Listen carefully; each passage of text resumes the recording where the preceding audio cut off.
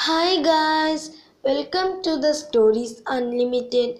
Today on this video, I am going to tell you the story Hunter and the Pigeons.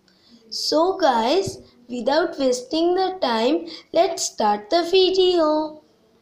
One day, a hunter went out to catch birds. He spread out a net on the ground. He put rice all over the net. Then he hid in a bush nearby. Soon some pigeons came flying by. They saw the rice. They did not see the net. They flew to the ground. They began to eat the rice. The hunter in the bush saw the pigeons eating the rice. He pulled the string of the net. The pigeons were caught in the net. The pigeons had a leader.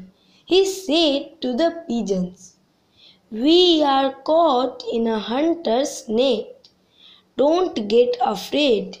Do what I say. Then you will be saved." "We will do what you say," said all the pigeons. "Fly together up in the sky," said the leader. All the pigeons flew up. They took the net off the ground.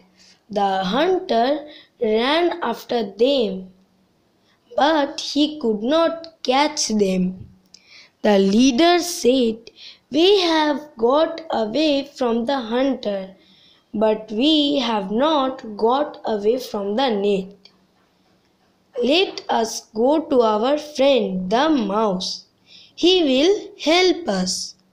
They flew down to the ground. They found the mouse in his hole.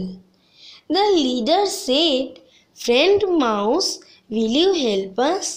"Most gladly," said the mouse. With his sharp teeth, he cut through the net.